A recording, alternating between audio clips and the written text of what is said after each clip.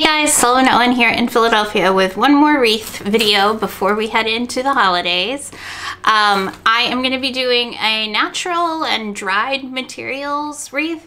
I'm going to use grapevine to make a sort of wild but round wreath shape. I have my favorite juniper and I have an assortment of dried floral in kind of smoky purple and reds. So we're just gonna jump into it and make something pretty. It's for a longtime friend who doesn't have space in her apartment for a Christmas tree. So I always make her some kind of interesting wreath so she can have a little holiday spirit hanging on the wall instead of taking up floor space. So let's start. So there are grapevine forms, wreath shapes available, but this is actually probably like half a bale of just coiled grapevine. And it might be a little big, but I do like the kind of spiral it's making.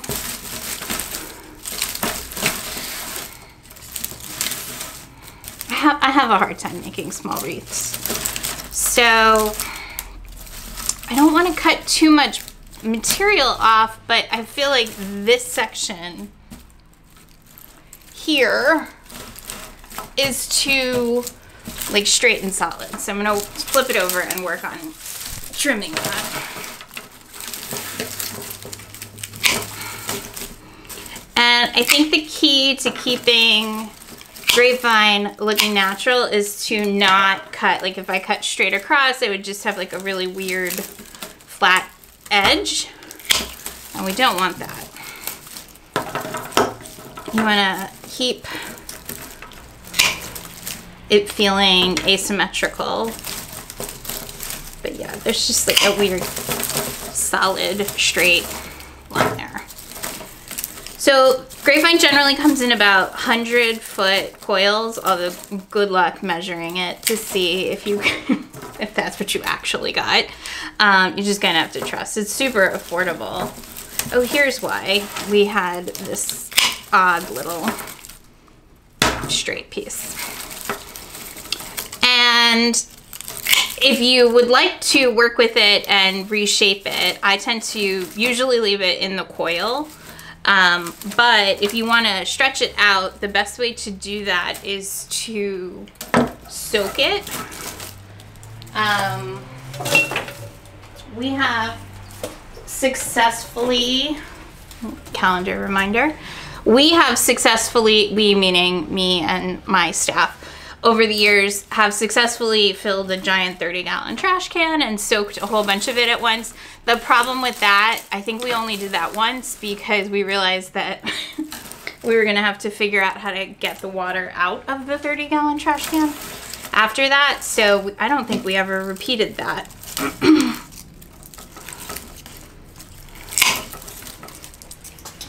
But I think for the most part, this time of year, it's pretty easy to just kind of use it from the coil. Just tying my wire on here.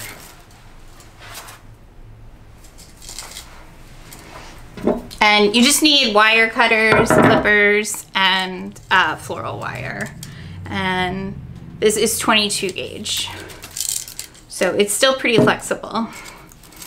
And I do really often prefer paddle wire rather than the spool, because you'll see this will fall over like 18 times while we're doing this and probably unravel. But my wholesaler that I get a lot of my floral supplies from does not seem to carry the paddles as readily as they carry the spool.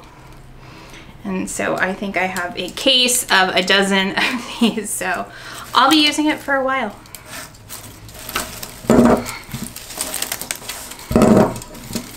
I'm not going to pull too tight at this point. I just want to like kind of start to anchor on. And because we want to keep this really wild, I'm not going to go all the way around with the wire. I'll show you how we do that. And also this is interesting, so I'm going to go below it. I'm just trying to make a solid start.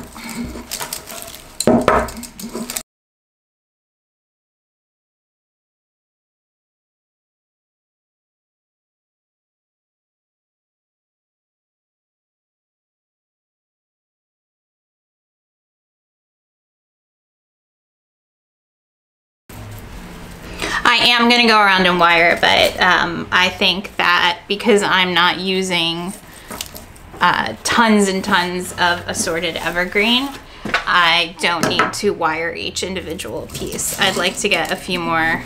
I'd like to get kind of use the juniper for the structure, and then I will kind of gently wire in between. All right. So I don't have a ton, but I do have this pretty viburnum berry.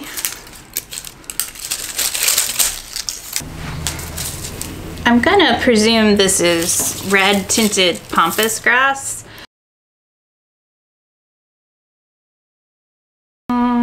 Baby's breath? Maybe? I think so.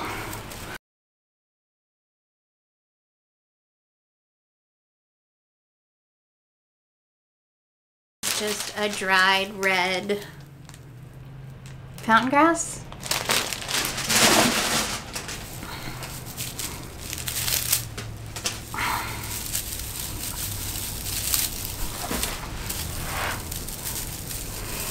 It definitely looks best when you keep it together in some little clumps.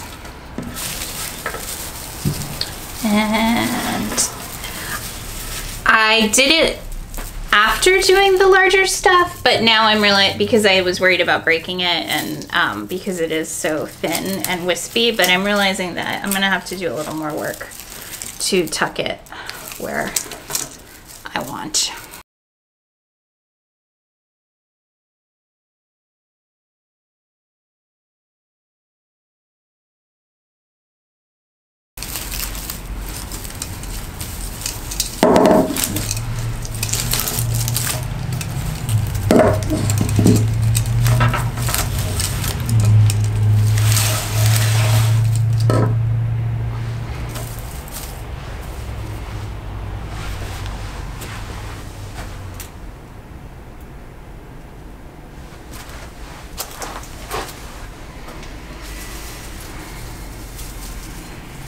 Alright, so I still have a little more of this grass if I need it. I have these kind of little bunny tails, but I don't think I want to go bright. I had saved this. This is the hydrangea from, this has been a very reused, the items from this season's YouTube videos. This is the hydrangea from my spray painted and dyed flower arrangement. These are not dyed, and honestly can't say I thought about drying them. I just sort of put the design in a corner and they looked really nice as they started to dry, so I saved them. But I think, yeah, they look like they want to be here.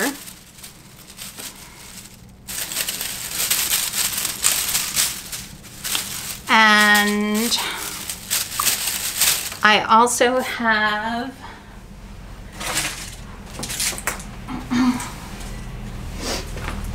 these are just dried protea stems, and I think we'll use those. Those look pretty, and you can see it kind of pulls together a little bit of a pinky blushy rose. I'm gonna get these in and we'll finish it up with some ribbon.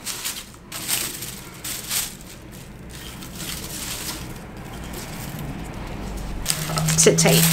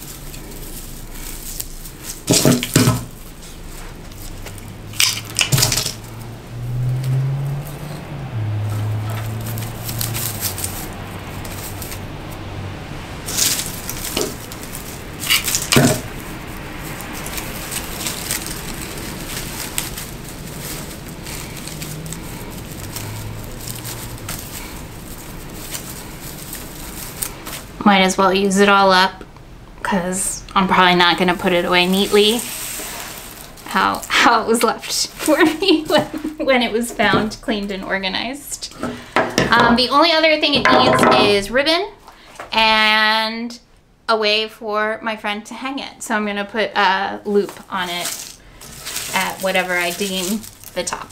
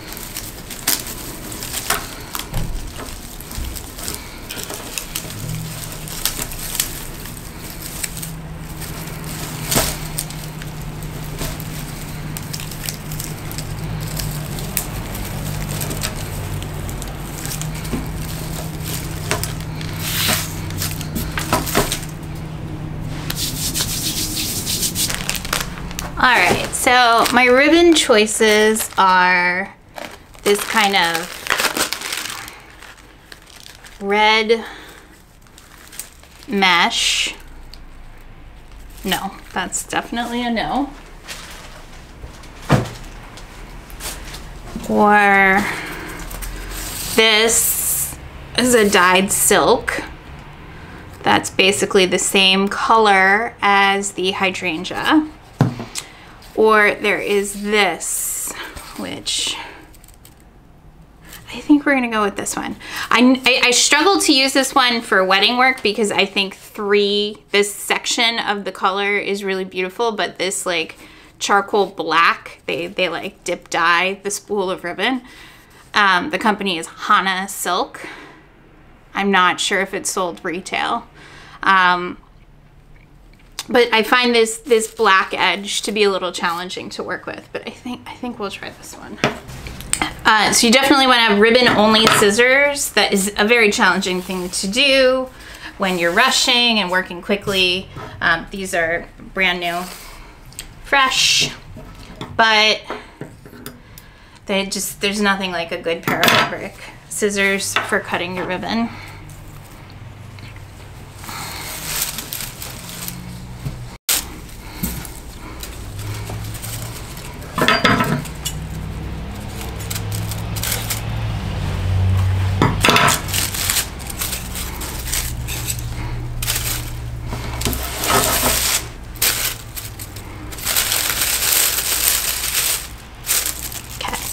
Hydrangea is really fragile.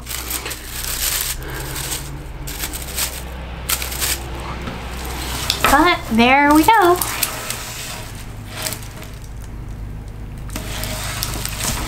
Alright guys, thank you so much for watching. I hope you enjoyed watching me make a natural dried wreath for a friend. I'll be back with my next video, but then I will be taking some time off for the holidays, and then I will be back to kind of fill you guys in on what's next for my pretty new channel now that I have a few videos under my belt and I kind of see a direction that I want to move forward. So thank you again for watching. I hope you guys have a wonderful holiday, and I will see you soon.